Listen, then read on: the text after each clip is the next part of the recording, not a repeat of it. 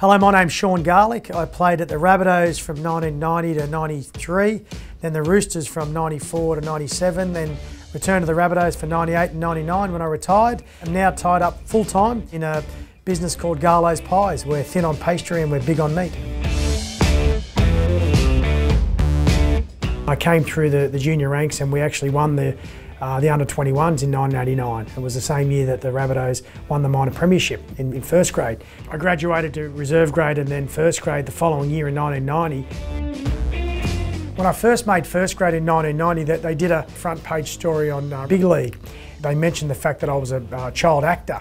I remember in one of my first games playing against Balmain, the great Stephen Roach, I got thrown down in a tackle and he made a point of getting up and putting all his weight down through his knee onto my face as he got back up to his feet and looking down at me and saying, "Oh, come on, stop acting," and had a bit of a chuckle.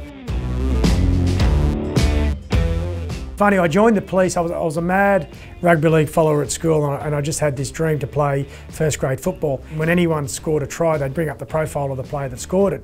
And I couldn't help but recognise that it seemed like nearly every second player was a policeman. And so I came straight out of school, straight out of the police academy and went to Maroubra Police Station, was posted there. So, I had to battle working shift work with playing football mostly on a Saturday or Sunday, training of an afternoon.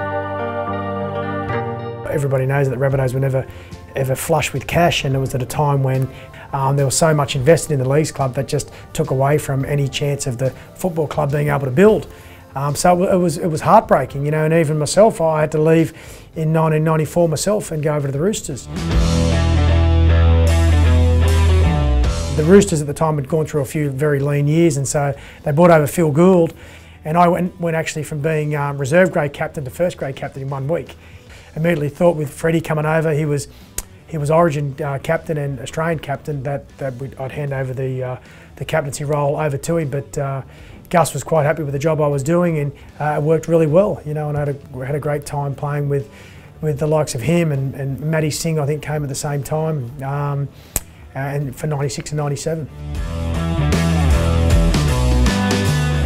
The Rabbitohs were they'd had a few lean years and had installed a new coach by the name of Steve Martin, the ex-Manly halfback. And so he was installed as first grade coach, and he gave me a call and said, "Oh look, we'd like to get you back to the Rabbitohs. What do you think about it?" And I agreed. It was a great way to finish the career, being back at the Rabbitohs where it all started. I was always going to be retiring at the end of '99, and right through that year we knew the NRL was positioning clubs for either merger or to be extinguished, and we knew the Rabbitohs were well and truly in the sights of the NRL. The march was huge, and no one really expected it to be anywhere near as successful as it was. I've actually got a couple of photos out there where my eldest son now, who's 26, he was only 7. And he was on my shoulders, and I spoke at the town hall in front of 100,000 people and said what it felt like to be a Rabbitoh and to grow up following the team, and then to have it thrown out of the competition, and how much I look forward to them being back into the comp. And so in the end it was people power that got the club back into the comp. When I finished playing, I really didn't know what I wanted to do other than leave the police. So I sort of looked around. My brother was a pastry cook who was working in a local pie shop for about $400 a week. He was a bit miserable and bored. And I said, "Oh, what about if we had our own shop? Would you like to, run our own business?" And he was in for it.